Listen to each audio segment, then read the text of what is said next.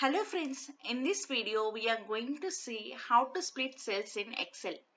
That is nothing but split one column into more columns. Select the data that needs to be split into columns.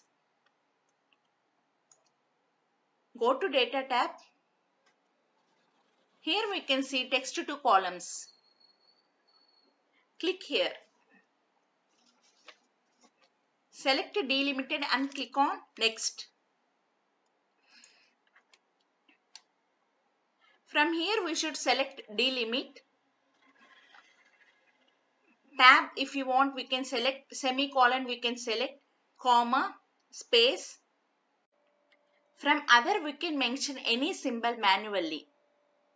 In our data we have space, so we can choose space.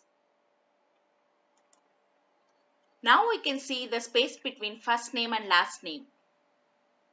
Click on Other and type for underscore. Now we can see the employment ID is splitted. Click on Next. Select the destination.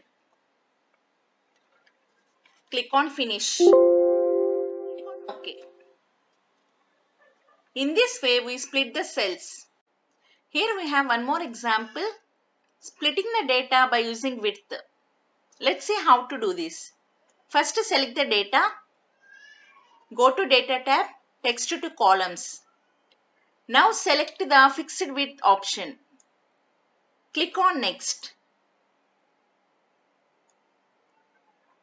Now set the width. Then click on Next.